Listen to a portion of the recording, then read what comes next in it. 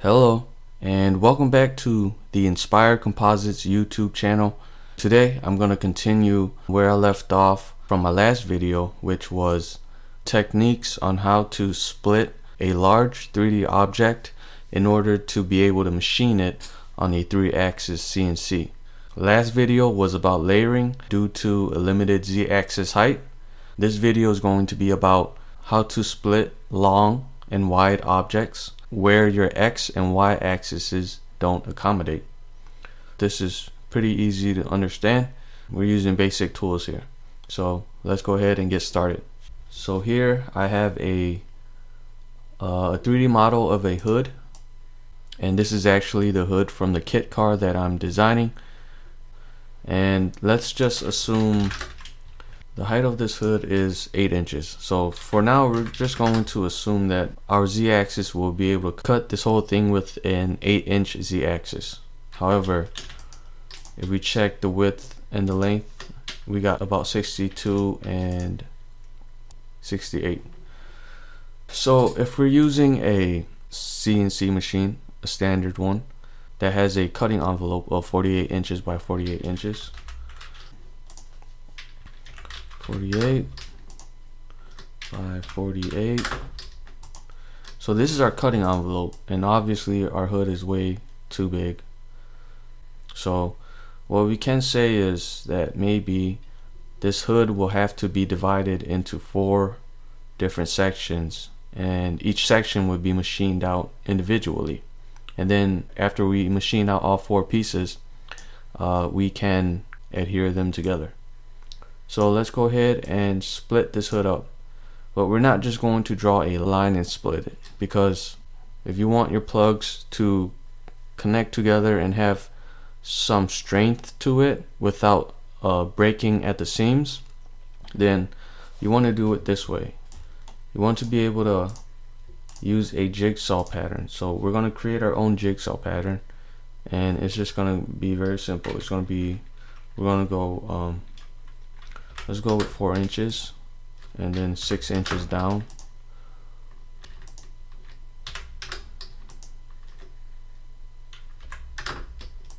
We also should hit the corners with a fillet tool.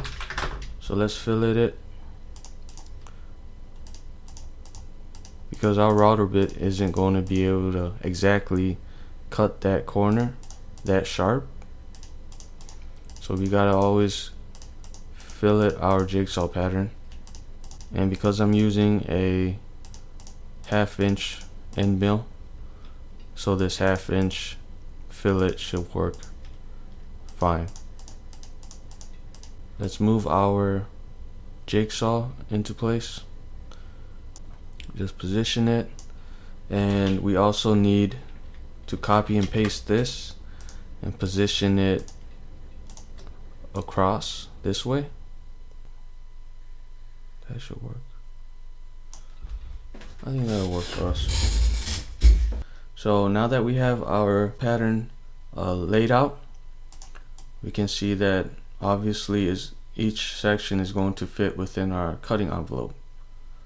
So let's go ahead and split it.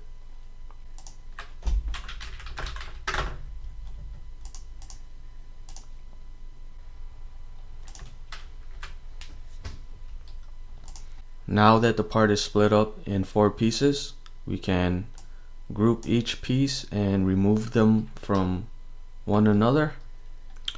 Before we do that, I suggest you take the jigsaw pattern and make sure that for every section you move out, that you have a jigsaw pattern to bring with it.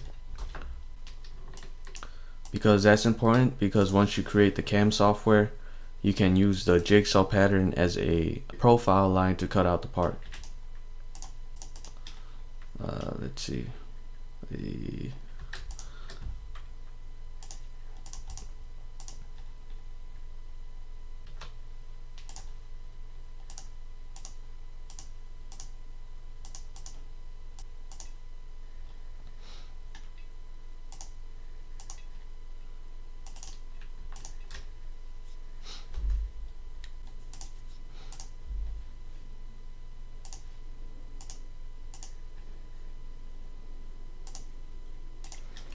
we have our profile of the part that we created. Once we start creating our CAM software and our cutting pattern, we're going to use this profile to cut out the part.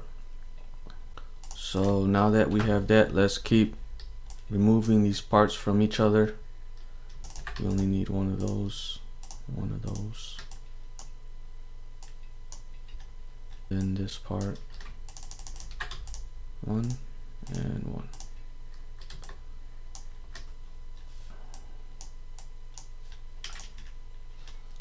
So we have our 4 parts, right? What's next is pretty much just to save them individually. In Rhino, you can select the part and go to File and select Export Selected, and you can save that individual part. One thing to note is that from that front view, don't change anything in terms of what the height will be, because once you start moving it up and down, they won't line up. Because obviously if you move this up, this isn't going to line up with that. Look at that, right?